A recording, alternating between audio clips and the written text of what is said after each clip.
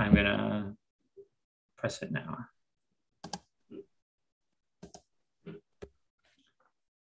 Hello, everybody. Jacob Jans here with the Writers Workshop at Authors Publish.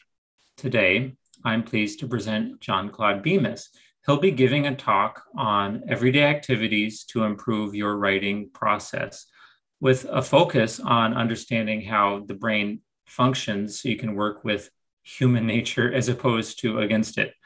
This is part of our monthly lecture series where we present talks on the craft of writing or the business of publishing.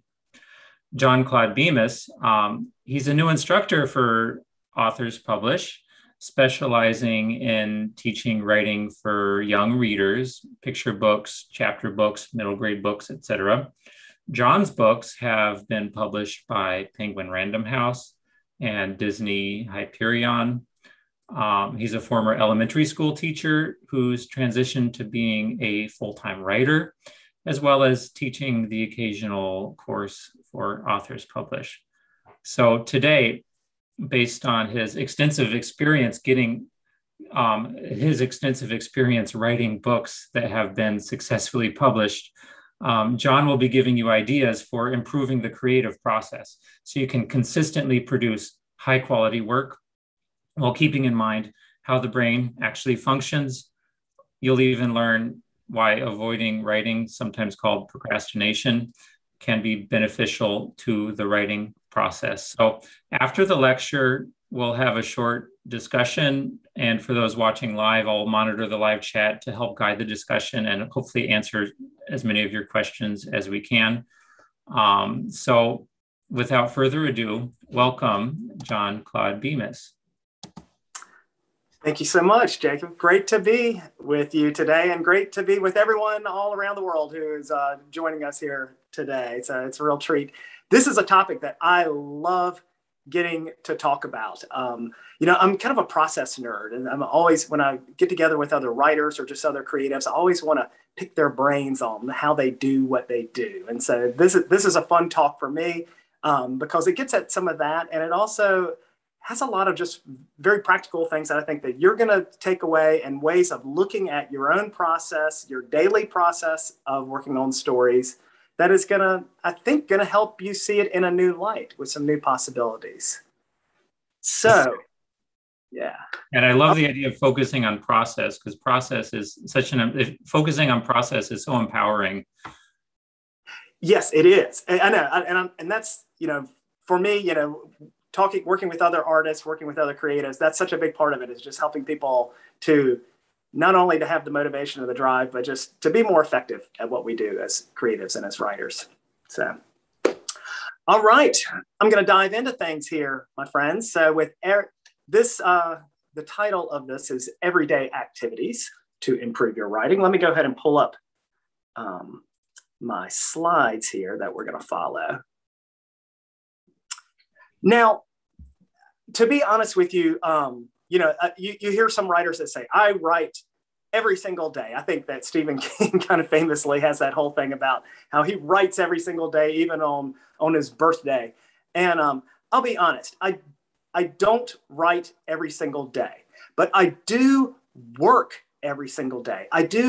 Every single day, I find time to do something related to my story, to think about it, to have an activity around it, even if I'm not necessarily sitting down at the laptop or pulling out the notepad and pencil. And I think that an interesting analogy to look at is kind of like being an athlete, or I'm a musician also. I play a bunch of different instruments. And the idea of being, in particular, like an athlete or a musician, is that to be effective, that there are certain muscles that you need to develop, certain skills, certain exercises that you need to do that are going to optimize your performance. And we can think of it the same way as writers as well. Being a writer, it's absolutely requires certain mental muscles and creative skills. And one of the things that we're going to look at today are some exercises of the imagination that can help you to be at peak performance when you do sit down to work and you are working on your story. And as a way of starting that, just like if you're an athlete, it can be very helpful to understand what the body can do And so what we're going to look at first is, as writers, what do we need to understand about the imagination, the brain, to better know what we can do. So looking at the brain, there has been this kind of traditional, in kind of pop culture, the way we all sometimes the brain is thought about and talked about is, we certainly have these two hemispheres, a left hemisphere and a right hemisphere. But the way it's often been defined is that the left hemisphere, that left side is more logic, right side is the creative side of the brain. That's been the kind of classic thing that people have thought about with the brain. And it's not wrong, but it's just a little more complicated than that, as most things are. Because, if you really think about it, as creative people, we use logic all the time. Logic is an important part of being a writer. So it's not that logic doesn't go hand in hand with creativity. So what is a better way of looking at it? I think that the view that people often have today of looking at the brain is to think about that the left part of your brain is a little more detail oriented. It handles some of those specific tasks that you need to do, whereas the right brain can be more big picture organization and insights. If you were a bird, for example, the way that might work is that left part of the brain is going to help you with the little detail things that you need to do, getting seeds from the bird feeder, picking up twigs to build the nest. But at the same time, the right side of the brain, the right hemisphere, it has an awareness of the environment to watch for predators. Okay, so both of those are working in conjunction with one another, even though they kind of have different tasks, different way of working. And as writers, if you think about it, this is the way, we see that at play with our work. When we are working on a story, there's a lot of important things that are going on in the left hemisphere, remembering who all our characters are, what we want to have happen specifically in a certain order in the particular scene that we are writing, some of the setting details that we have. And then we have that right part of the brain that's holding the big picture. Think how as writers, how it's such an interesting challenge, and it's phenomenal, actually, how much we can hold in our brain at once, these kind of big picture ideas of our story. And when things are going well on a good day, as writers, we're smart enough, we have enough mental flexibility that we kind of are utilizing both left and right brain thinking. We can see the forest and we can see the trees. We can kind of do both. But what happens on those particular days when things don't go smoothly and you get stuck for an idea, or you're just not sure what you want to have happen next? Maybe you've painted your character into a corner and you want to figure out what can I do to get my character out of this particular situation? Well, let's look to Archimedes for some guidance here. And you might remember the story of Archimedes, the Eureka moment. It has some interesting insights to tell us about how left hemisphere and right hemisphere are working for us with ideas that are challenging, that are difficult, which we often run into as writers. Well, if you don't remember that story of Archimedes, okay, the king of Syracuse brings in Archimedes to help him because he's gotten a crown and he's not sure whether the crown is really pure gold or not. He wants to make sure that he hasn't been ripped off here. And so Archimedes is his go-to guy to figure this thing out. So Archimedes, he's a smart guy. And as you can see from this picture, he's got ripped abs also, for a guy his age. So he's got a lot of things going for him. And so he starts doing a lot of the very logical things to think about to try to figure out whether the crown is gold. But they aren't actually all that useful because, he can't melt it. He can't damage the crown. So a lot of his initial ideas are not things they're just not the right solution. And he grows frustrated. And what does he do? He goes back in his frustration. He takes a bath. As he sits down in the bathtub, the displacement of the water gives him the idea, the eureka moment of how he can figure out that he can use water displacement with, the volume and figuring out mass, all that kind of stuff to figure out whether the crown is really gold. And he runs, as the story goes, runs naked through the streets of Syracuse, shouting eureka that he's got this solution. All right. So what's the takeaway from this? It comes down to, when do we really do our best thinking? In moments when we are feeling frustrated, when we're feeling stressed, when we feel a lot of pressure, or in those moments when we might be a little more relaxed. Think about, do you do your best? Do you get your best ideas? Do your best thinking when you're stuck in rush hour traffic? No, probably not. It's probably more likely on that relaxing drive somewhere. Do we get our best ideas when we're checking email on social media? No, definitely not. It's those moments when we're taking a bath, taking a shower, having a long, relaxing walk. Maybe when you are laying down at night and the lights go out, things are quiet. Those are those moments that your brain is often doing some of its most productive, creative thinking in terms of coming up with insights. Now, one of the things along those lines is to keep in mind that, sure, stress can be a creativity killer. And so this takeaway from Archimedes is, when you need an insight, when you're kind of stuck for a solution, stuck for an idea in your story, it can be good to do something relaxing. Maybe get away from the laptop, maybe step away and go do something else.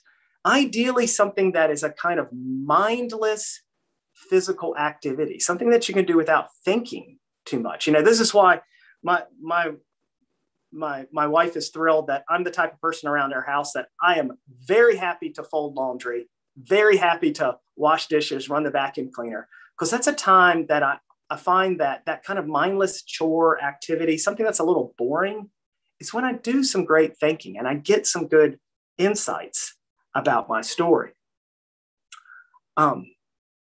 So the other thing that is interesting, we go back to that Archimedes story then, was not that he wasted his time with all the kind of logical left brain things at first. And it wasn't that getting to that point of frustration was a bad thing. In fact, that was a good thing in this process. And this is an important thing to understand about how your brain actually works when it is coming up with an interesting, creative, innovative solution. Naturally, the first thing we're going to go to are the more logical possibilities for a particular situation. And sometimes that left brain logic is exactly the thing to produce the idea that you need. You've painted that character in a story, you're looking for a good line of dialogue, and you kind of think logically about it, and you get a great idea. But sometimes we don't. Sometimes we just sense that this is not the right solution, and I cannot figure out how I want my story to end, or how I want this chapter to end, or what I want this character to do to gather this important clue that this character needs in the story. And we might get to that point of frustration. That's okay. You need to feel okay that you have gotten to that point of frustration, because from a neurological standpoint, one of the interesting things is that frustration actually goes hand in hand with the shifting of the duties, if you will, of going from left brain to right brain. That process of kind of moving things away from the logical left brain, looking at those kind of possibilities, to letting the brain operate in a bigger, larger, looking at big picture kind of things to draw on unusual possibilities that might come into place, often happens after we hit that point of frustration. But after we hit that point of frustration, and then we do something to relax. Obviously, if you stay frustrated and you stay stressed and you're banging your head against the wall, you're probably not going to get the solution.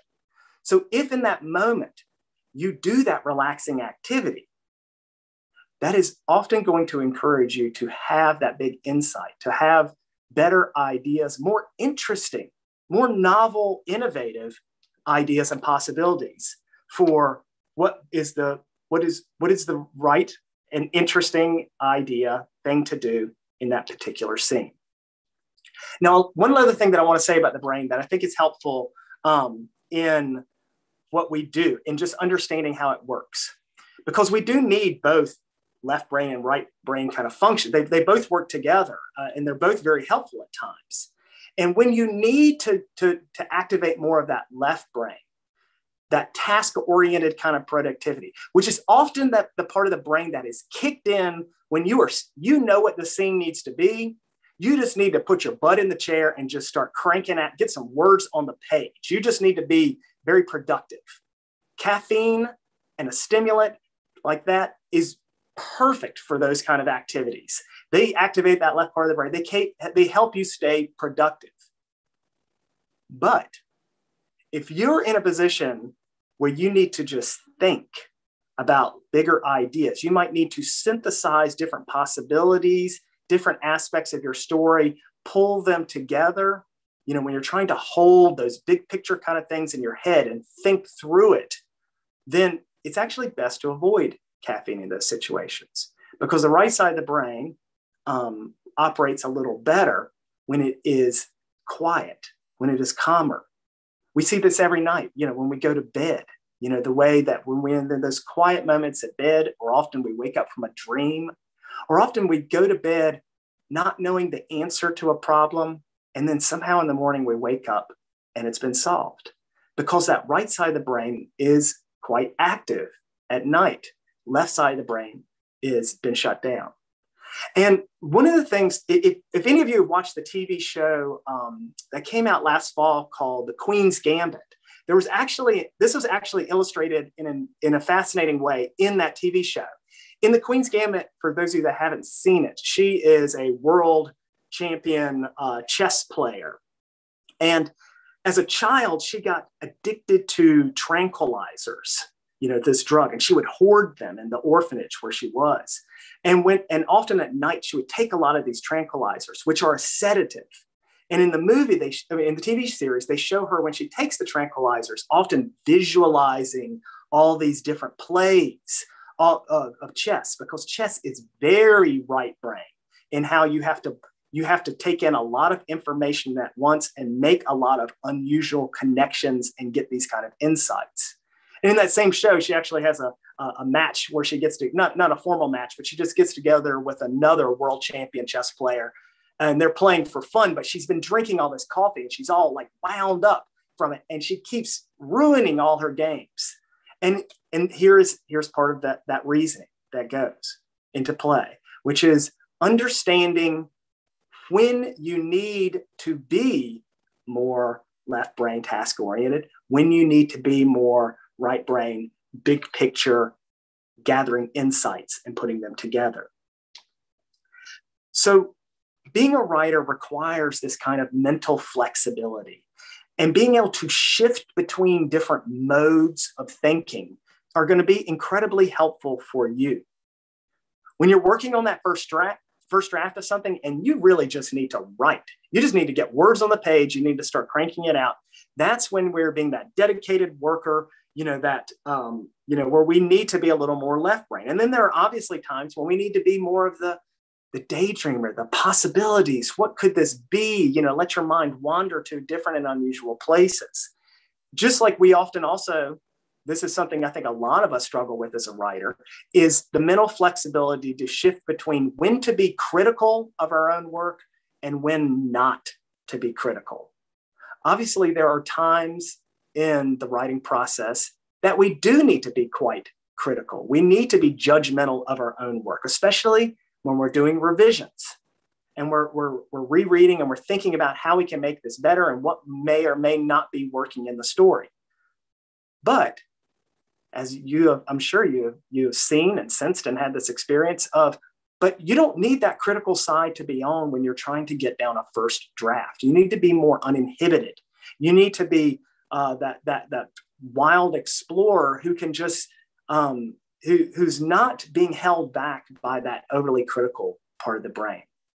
So one thing every day as a writer to think about is the modes of thinking when your brain is at its best, when you are going to be the most productive, and what kind of role you need to take on in that particular moment to get your best ideas.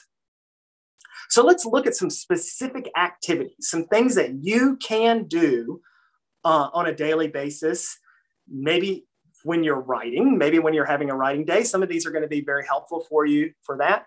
Some of these are going to be also helpful for those days that you honestly just don't have time to do some writing. And even when you have a day like that, maybe you're on a car ride to the grocery store. That can be a time just to think. It can be a time to play around with some of these different activities that I'm going to show you today to see what new ideas it brings into play into your story. Because as we know very well as writers, even though we're called writers, we take that verb, really an important part of our job is not just the writing, it's the thinking. As writers, we need to be good thinkers. And I find also that even if I'm not, if I'm about to go on vacation for a week, or I just know it's a time in life when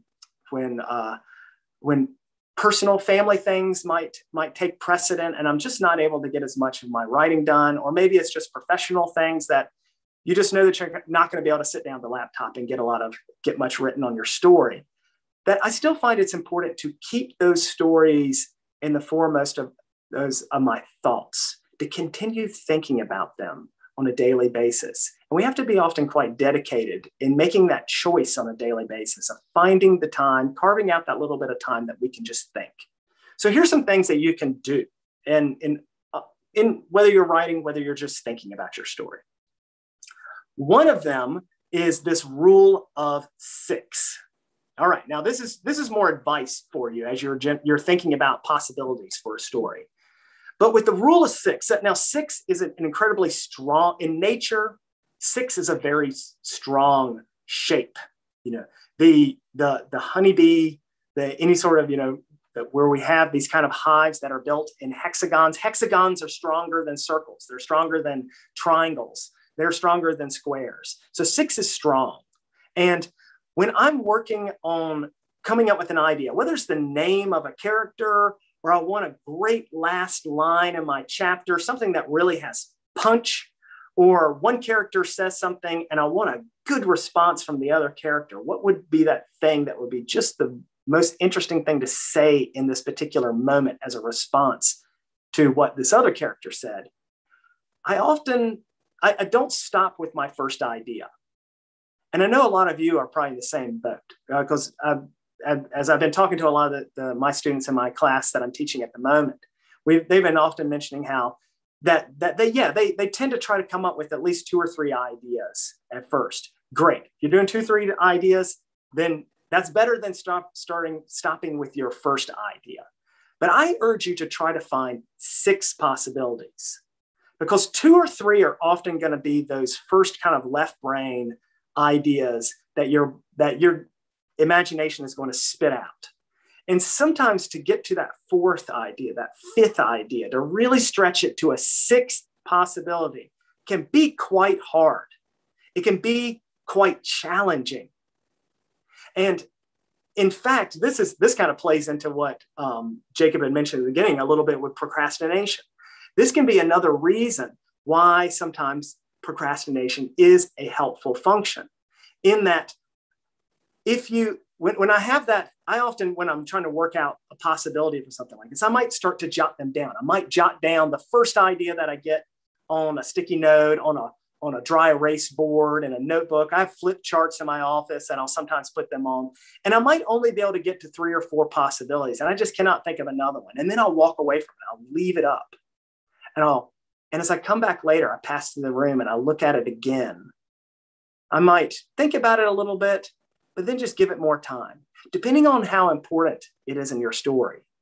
If it's something that you really want, a powerful idea, then by not rushing the process, by giving that time to bake, to give that right side of your brain a lot of time to pull in unusual other possibilities into the solution, to synthesize more information, you might come up with something really great. And this is why a lot of the research on procrastinators is that they are actually they're often better at times in coming up with unusual solutions, because they spent more time thinking about it, in fact. So rule 6, try it out. Another one is thinking about just ideas in general, that we we sometimes hear people, I know that none of you have said this, but maybe people who are a little more amateur than us in their creative fields use the excuse that, oh, well, I'm not going to bother. All the best ideas have already been used. And we know that's not true, right? That there is no end to ideas. Ideas are not a limited resource like fresh water or fossil fuels. Ideas are unlimited. And the reason is that whenever we want to come up with something new, something novel, something innovative, it's often just taking existing ideas and combining them in ways that we haven't seen before. This book, The 9-Pound Hammer, was the first book that, not the first book I ever wrote, but the first book I ever wrote that I also got published. And The 9-Pound Hammer, I feel very certain that a big reason that this was that first book that I was able to sell to an agent, and that agent was able to sell to an editor at Random House, was because it had an unusual combination within the story. It was something that was not something that this agent and editor had really seen before. And with The 9-Pound Hammer, it's a fantasy adventure. But rather than a traditional kind of fantasy adventure that has maybe elves and knights and castles and dragons and medieval European kind of things, this was a story that, as someone who is American, who grew up in the American South, and had always been very fascinated with Southern folklore, folklore from the American South, our American legends and tall tales, our American history, I thought it would be quite interesting to try to write a fantasy epic that drew on these very American bits of folklore and legend. So that combination there, that combining American history and legend with fantasy adventure, was that unusual combination that I think helped that book to really stand out to agents and editors. We see, that this kind of thinking is what we might think of as lateral thinking, as opposed to linear thinking. Linear thinking, where we kind of take the obvious path of connecting things that seem like they already fit together. Lateral thinking is when we create something new, something original and innovative by combining things that don't seem like they necessarily fit together. Something very unusual. I remember when I was working on that book, The 9-Pound Hammer, and I was trying to combine some of those unusual aspects. And I remember in the early drafts where I was thinking, maybe this is a stupid idea, that trying to have a book with both American cowboys in it and magic, cowboys and magic, is that a stupid idea? But I stuck with it. And I kept playing with it until I was able to make it come together in a way that I felt very satisfied with. And I think that a lot of readers were very satisfied with it. But when we first get those ideas, when we first get that combination of wanting to put two things together, sometimes it seems ridiculous. It seems stupid. Like I remember back in 2007 thinking, when the iPhone was just getting announced, and we had this whole kind of, that we're going to take your cell phone, this phone that your little flip phone that you have, but we're going to put a computer in it. And I thought that was a stupid idea. I was thinking, I'm never going to buy one of these things. All right. Obviously, I was completely wrong on that one. And that's the way a lot of these ideas come about. At first, they seem very unusual. The unusual combination of the iPhone, the brilliant combination of peanut butter and chocolate in the Reese's Peanut Butter Cup, the greatest dessert of all time, in my humble opinion. But we see it also in writing. We have a writer from North Carolina where I live named Charles Fraser, who wrote this book, Cold Mountain. And he combined two very unusual ideas that are at the heart of that book, which is a book where the story and the characters are based on the Odyssey by Homer. Someone coming back from war and having this twisting, turning path all the way back home to the woman that he loves. But he combined that narrative structure with the American Civil War. That it's a Civil War soldier who's kind of in the shoes of Odysseus. And that unusual combination was helped to make Cold Mountain such an interesting and original book. Now, when we are going to use this in our daily practice, sometimes it might be that idea, that big idea that you have for your story, one of the initial ideas that you have. Maybe you're in the early phases of that new idea for a story, and you're thinking, okay, what can I do to make, I have the story that I want to write that is a murder mystery, but how can I make it unusual, something that readers haven't seen before? What are some things that I can add into that story that will help it stand out in the marketplace, help it stand out to agents and editors as well as readers? So sometimes it's those big ideas, lateral thinking, that can be important, but sometimes it works on the smaller, more daily level of writing a particular scene, of working out ideas for a character.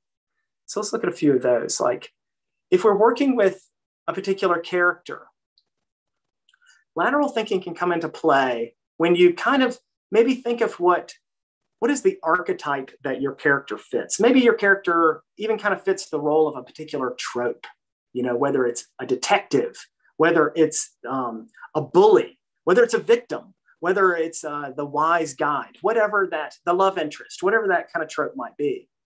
But to keep it from becoming a trope, because we've all seen a lot of stories that have the unhappy spouse. So what could we do that would be an unusual thing to add to that particular character?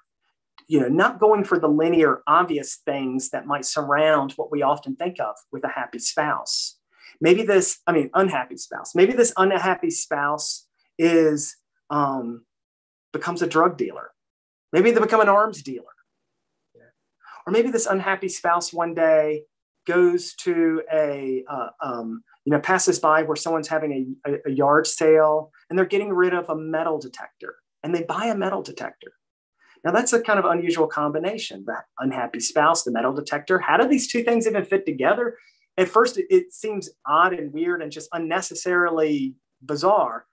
But by trying to think of how to put those two things together, by getting your brain to spend some time daydreaming and imagining about possibilities for what this unusual connection might mean, can generate some quite interesting ideas that will be surprising and I think innovative to your reader as well. We also see it on the line level, just in our actual writing and our word choice. At the heart of any great metaphor is almost always this kind of thinking, this lateral thinking, this combining unusual, unexpected ideas together. A line like from John Green, "My thoughts are stars I cannot fathom into constellations." Comparing one's thoughts to the night sky, that's a kind of that's very unusual. And it gives it a nice effect for the reader because it's surprising. It pops when we try to put things together in unusual ways. Emily Dickinson's wonderful line, "Dying is a wild night and a new road." It's such an unusual word combination there to compare dying with a wild night. They feel so different from one another. But that's exactly what gives them weight, which gives them interest to our readers. So when we're in that moment of trying to come up with a great metaphor, come up with a great description, think of unusual combinations. Don't go for the most, at first you might think of some logical ones, but then after you get through some of the logical ones, push yourself in that rule of 6 to trying to come up with some more unusual ones as you go. There was, another way that this kind of worked out for me as I was working on the 9-Pound Hammer was I have this particular character in the story named Hobnob. And Hobnob, he's just a minor character, but the way he was supposed to work in the story was my young hero, this boy Ray, is lost in the woods and he encounters Hobnob tied up to a tree. Now, Hobnob he's good at heart, but he is kind of an outlaw character. He's a bit of a scoundrel. But he convinces Ray to help untie him, to free him from where he's been tied up out in the forest. And then I knew that I wanted Hobnob to be the first introduction to my main character, Ray, that there was magic in the world. And what I wanted Hobnob to do was to be able to disappear in this moment. Once he had been freed, that he would disappear. So what was I going to do? How was he just going to vanish? Was he going to fly away? Those were kind of the obvious choices in a way. And so I went to those kind of examples first, but I just knew they weren't right, that there was a better idea out there. And this was such an important scene that I wanted it to be memorable. I wanted it to be surprising to my reader. You know, having that moment of surprise can be just so delightful for the reader that it can commit them to wanting to see more, to see what more surprises are to come. And so on that particular day, I remember I couldn't come up with a good answer. And I had kind of heard the mail getting dropped off in my mailbox. And I thought, I'm just going to step away. I'm going to take a break. I'm going to walk out to the curb and pick up the mail, clear my head a little bit. And as I was walking out, you know, it was that time in North Carolina where I live, where we have in the summer, where there's a lot of dandelions in our yards. And if you haven't seen dandelions, you know, these yellow flowers, and then they fade into these kind of white balls like this that you can, if you kick them, then they kind of disperse these little seed pods. And as I was walking out to the mailbox, passing by these dandelions, I was kind of kicking them with my foot. And as I watched those pods float off into the breeze, that idea was there. You know, that's what Hobnob was going to do. He was going to have a dandelion hat. And if he could once he puts the hat on his head, he and the hat, his body would dissolve into dandelion petals. And that's how he would disappear and vanish. So a lot of times the takeaway from this is that trying this unusual combinations, of course, works well, but also that ideas, the inspiration for a solution is all around us. You never know where you're going to get that. You're going to make that unusual connection. But by holding off on finding the answer, holding off on committing to it, procrastinating a bit before you commit to the solution, and feeling a little bit of frustration that you can't find it and you're thinking about it a lot, will direct your mind in a way that it will be looking for possibilities, for things that will ignite a solution. And they will often come from the most unexpected places around you. The random thing that someone says, the song that comes on the radio, that line that you happen to read in your book at night when you're going to bed. You just never know. But another thing that I like to do is to gather inspiration in a way. When I see something that activates my imagination, that I know that I'm drawn to, I gather them into these lists that I like to write down. And I will often collect them I know that a lot of you are probably the type that when you get an idea, you might put it into your phone, you know, type it in as a note or maybe a voicemail. I'm still kind of old school. I like to carry around a back pocket notebook. And so I often carry these notebooks with me everywhere I go, because you just never know when you'll overhear something or you'll see something. And I like to jot them down in my little back pocket notebook. And then I like to come back and think about it more. So when I'm out on that walk or I'm folding laundry, that I'm thinking about these other things sometimes that are not necessarily related to my stories, and doing a little bit of that playful daydreaming about it, whether it's I remember I just heard this story on public radio about how Leonardo da Vinci had designed this suit of armor that he wanted to build and put gears and spring work and make it kind of a wind up toy in a way, but it was going to be a suit of armor. And I just thought about that for days and kicked that idea around in my head. And eventually was part of what led me to write a book called The Wooden Prince, which is a reimagining of the Pinocchio story. But these kind of things that I put in my list, this is my list. Yours is going to be completely different. And the more unusual and varied the interests are that you have, the more possibilities it'll bring for interesting ideas into your stories. These are the kind of things that, because they are your particular, the things that you find that you are curious about, that No, you are not going. Your list is not going to be like mine, but your list is not going to be like anybody else's in the world because of the combination of various things that fascinate you. And maybe we use these lists. They can be a good place to go back to when you are stuck for that idea. And maybe looking at something like Raised by Wolves will just spark that interesting idea for you to help find a solution in your story. Even if your story has nothing to do with wolves or feral children, you never know how it might spark because of that emotional connection that your curiosity and your imagination has with that element. And these can also be unusual to try to combine with one another as well. You know, to look at the how these adjacent ideas might fit with one another. The Raised by Wolves with artificial intelligence with a deeper humanity. At first, those don't seem like they go together at all, but wouldn't that be an interesting story? A robot with a deep sense of humanity who's raised by wolves, you know, that could be a cool story.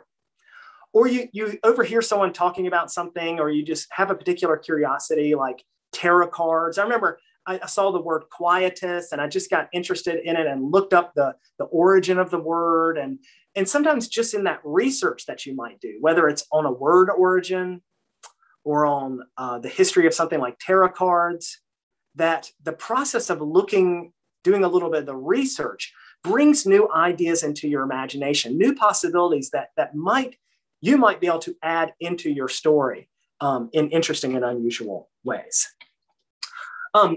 Another thing, of course, that I think many of us do is the asking what if questions. You know, if we are working on our story and we hit that little pause in our daily activity where we're not sure what to have happen next, a lot of us do this already. We start to think, what should I do? What if I tried this? What if I tried that? And what if is such a powerful question that because it does not lead us to one particular answer. There's no one right solution. You know, if we were just daydreaming a little bit as part of our daily practice, taking a walk, exercising the imagination in that way, and we wanted to play with this idea of what if someone burned all their possessions? Well, there's no one right answer to that. And in fact, if we ask different people, they will think of different possibilities. But for you, what are the possibilities that would fascinate you with that question? And as you're spending that little bit of time daydreaming, playing with that idea in your imagination, exercising that part of the creativity, try the rule 6. See if you can come up with 6 possible things that, you know, like that might happen to a character if they burned all their possessions, or if the reasons that led to it. What if could we think of 6 possible reasons that would lead a character to want to do this? But this kind of play, even if it's not directly related to your story, on a daily practice of playing with some of these ideas, you never know when it will ignite something that might be an interesting idea to bring into your story, or to create a certain line of dialogue, or to add an interesting aspect to a character's personality. So these kind of, what if questions are such a nice way, again, of playing, of exercising. And, you know, just like the athlete that might not run a race every day or go play a particular sports match, but they often, to be at peak performance, are going to be exercising the certain muscles and skills. I urge you to make time as well to ask your what if questions, to play with those unusual lateral combinations, to work on lists of these things that fascinate you, which I like to call magnetic nouns, by the way, because these are the lists of things that, like a magnet, your imagination is drawn to.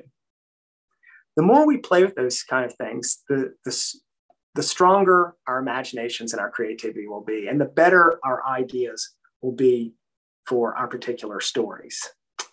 And even though I've kind of used this idea of the athlete as a metaphor for us as writers, I want to kind of end on a slightly different metaphor here, which is to think about our role as writers and in the way that might be kind of childlike. being in the role of a child. This, by the way, is John Claude Bemis dressed up as Zorro sometime in the early 70s, doing some imaginative play.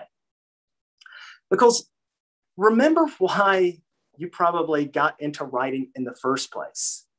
Most likely, it was fun. It was something you enjoyed.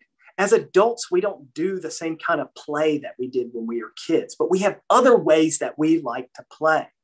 Playing with ideas, dreaming up these imaginary characters and situations, writing them into stories. And to be better as writers, it can be helpful to take a few tips from children, the way they approach creativity on a daily basis. They play, approaching your writing with a sense of play. Looking at your writing and the ideas that you want to draw into it with a sense of curiosity, that you want to explore different things. As adults, what often happens is that we often become experts at certain things. We become very knowledgeable about certain things and not as knowledgeable about others. And so we sometimes then like to hold on a little tighter to those areas that we have a little more expertise in. But as a creative person, it can be better sometimes to be like the child who is not an expert, who has that beginner's mind, as they sometimes say in Buddhism, where you don't consider yourself an expert. And so you're more curious. You want to soak in more information. And to not be so focused on the outcome, on achievement. It can be so easy for us as writers, and I'm just as guilty of it as anybody, of when I'm working on a story, of just having so much of my thoughts preoccupied with the outcome, with whether it will get published, what people will think of it, of just getting a draft finished, or when will I get to revision, that sometimes that can overwhelm the process, so that we sometimes forget the joy, the pleasure, the everyday fun that comes from working on our stories. And if we approach that writing on a daily practice, like a child with a bit of play, get weird, get silly, ask what if questions, ask why. Why does that happen? Why does that have to happen in the story? Why couldn't this happen in the story? All those kind of things that are very childlike in the way of thinking can help spark some innovation, new ideas, and help you to become a stronger writer and creative thinker. I appreciate you being here as part of this lecture. And just to quickly, just to say that if you are curious about what I write, my books, I tend to write, yes, for young readers, novels, that is, and a lot of them are kind of magical in nature, although I have written a picture book about some time that I spent in East Africa and Rwanda. If you can find out more at my website, johnclaudebemis.com, and on social media also. I'm on Facebook, I'm on Instagram, and I have some other little shorter YouTube videos that I've put up just about some of these specific activities that we've done in this particular lecture today. So you might enjoy checking that out. So. Thank you, John, so much for that lecture. My head is just full of ideas and thoughts right now. Would you mind spending a minute talking about how, when you're going through ideas, like say you want to write a novel, how do you know when you finally settled onto that unusual combination that's worth pursuing? Yeah, because it can be a tricky thing. I mean, certainly. Yeah. Just by combining two unusual things together is not going to generate a great idea right away. Sometimes just because it's a weird combination doesn't mean that it's a good combination. Mm-hmm. But I think that what makes it work is often the way we finesse those unusual ideas, what we actually do with them, and the way that we make it work for our particular vision for what we want the story to be. So a lot of times in those moments, I find that it is kind of trusting your own instincts, that I think that we can often sense relatively quickly whether something is a good idea to pursue or not. That sometimes we have this kind of instinctive sense that, nah, this is not a good combination. But then we hit on something like when I had that Cowboys and Magic, that I was like, this might be a really stupid idea, but I can sense that there's a possibility there, at least for me. I'm interested in exploring that more.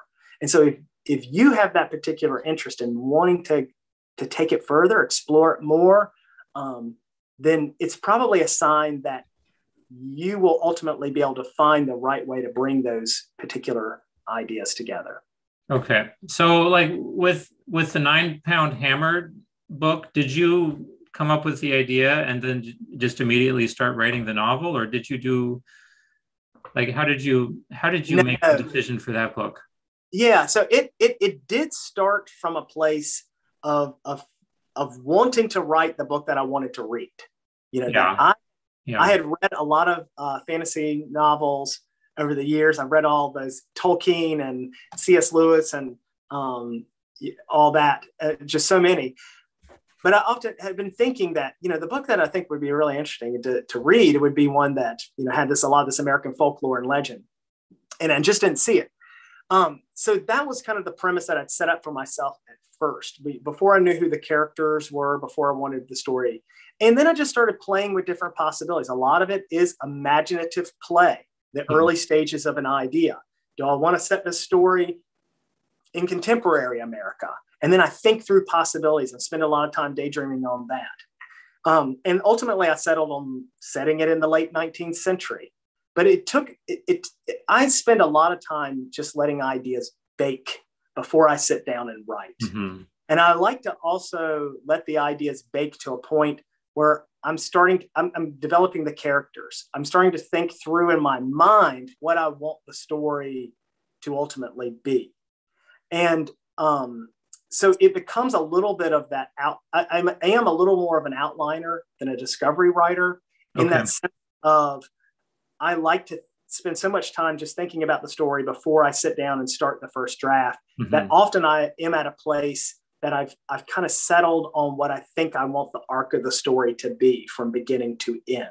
I might not know every little thing, but I often am feeling confident that there is an actual story there with a compelling arc to it. So you spend that time doing that thinking when you're washing the dishes or folding the laundry.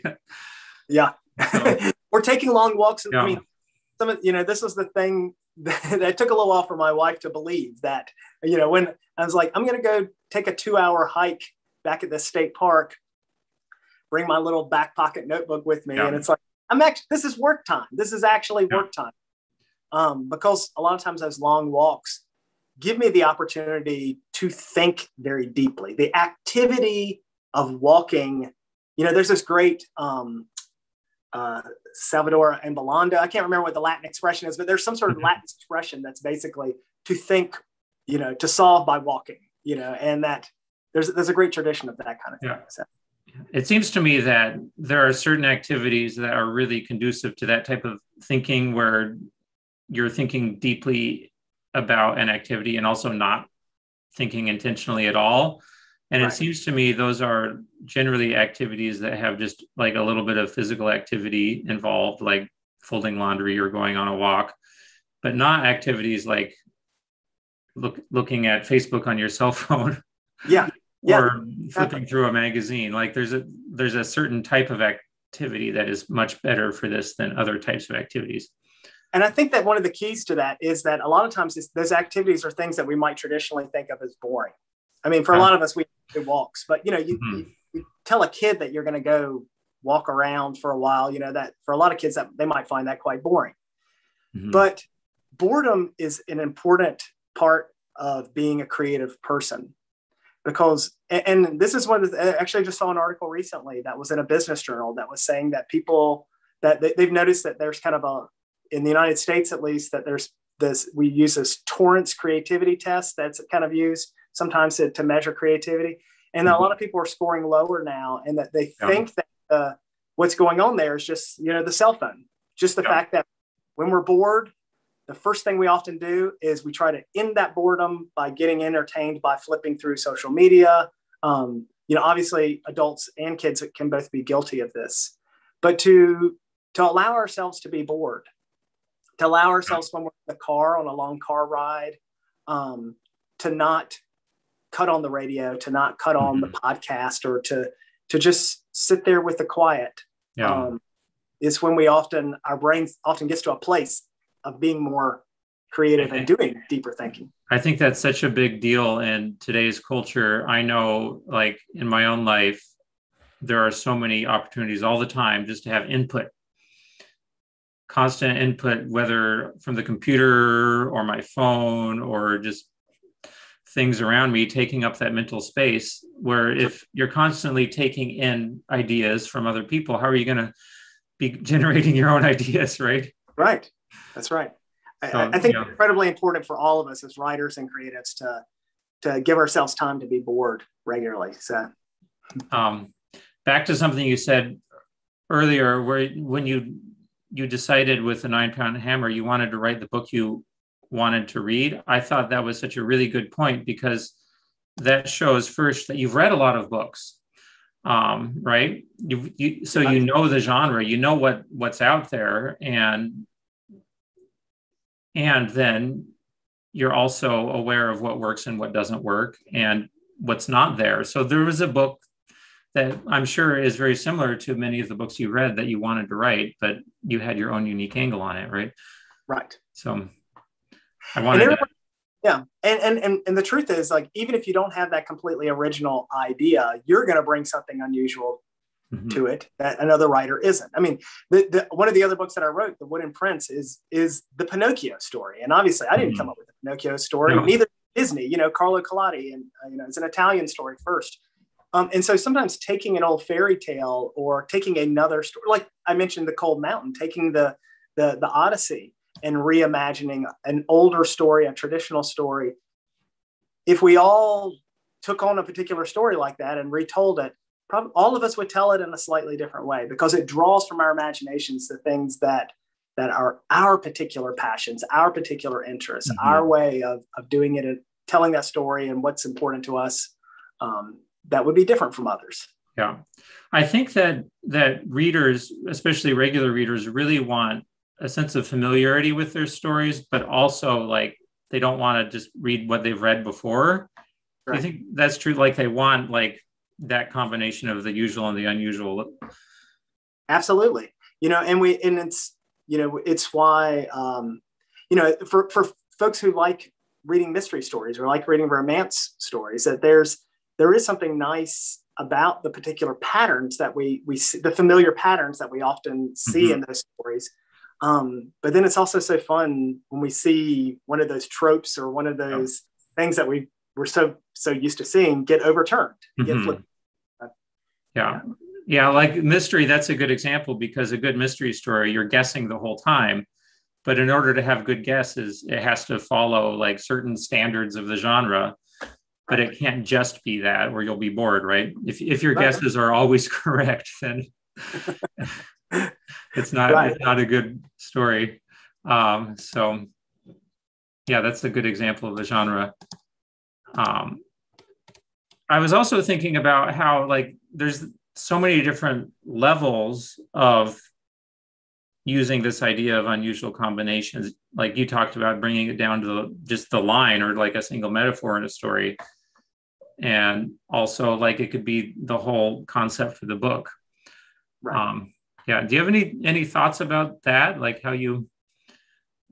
I mean, I think that the reason I try to bring that up is because a lot of us do it already. And just by bringing some awareness to that, that particular idea that I'm drawn to in my story, or that funny name that I have for a character, is because of that surprising combination. The reaction that we have to the surprise of it is what makes it compelling.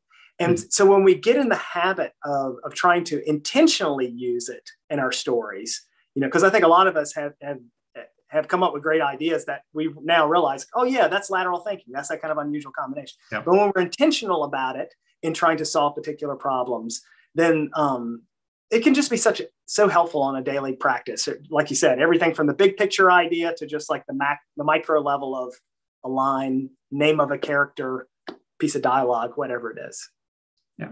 I would love to just keep talking to you about this, because I feel like we could go back and forth for a long time, but we're out of time for today. I want to thank everybody for being here and for listening to the lecture. John, is there anything you want to say? No, thank you. We'll do it again. So we'll pick up on some other topics. Yeah, that'll be great. So I encourage everyone to look up John Claude Bemis. I'm sure if you Google his name, you'll find his website, and buy his books. And also, if you have any questions for me about our courses or Authors Publish, you can send an email to support@authorspublish.com. Thank you so much for being here today. Thank you, Jacob. It's great. Yeah, thank you, John.